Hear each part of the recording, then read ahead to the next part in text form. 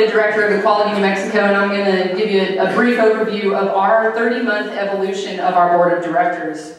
This is where we started. 4 members, 3 of them male, all white, all cisgender, all high income, and in a state where more than 60% of New Mexicans are people of color. Now, this is not to disparage the work that these folks did to help turn our organization around, but obviously we had a lot of changes we need to make.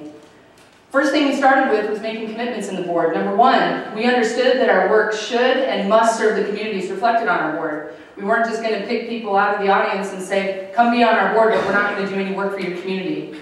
We will build a board reflective of LGBTQ New Mexicans and those most impacted. So centering our board development around those most impacted in our community, not just picking the people who have the most money to give. We will exist in the discomfort. What that means is we will exist in the discomfort of not having a full board. We didn't have a full board. We had very few members for a long time because we said we're not just going to arbitrarily fill board positions. We will suspend and amend bylaws as needed. Institutional tools should not prevent you from doing what you need to do in terms of building a strong board.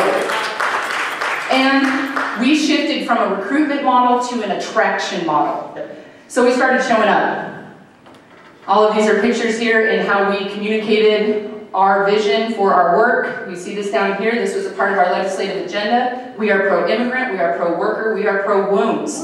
We came out strong around trans and queer liberation. We've come strong out on Black Lives Matter. We have marched in all of the Cesar Chavez Day marches, which is huge in New Mexico. We started LGBT immigrant advocacy work, and we've been down at the border doing Know Your Rights work for immigrants as well.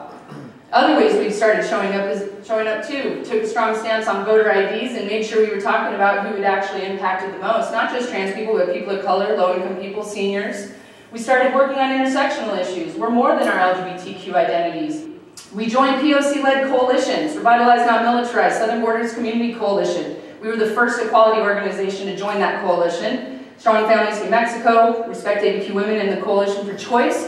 And APD Forward, which is about helping to get the most dangerous police force in the country to stop murdering us.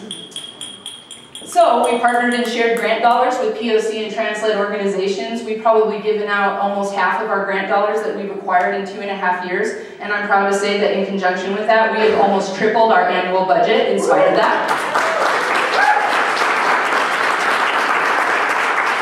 And we engaged the board. We engaged our board in intensive learning. And so we did anti-bias, anti-oppression, anti-racism work. And here are some of the things that the board has told us about how they've evolved as members. I always thought that because I'm gay, I am oppressed. But now I'm more aware of my cisgender white male privilege. Simple stuff.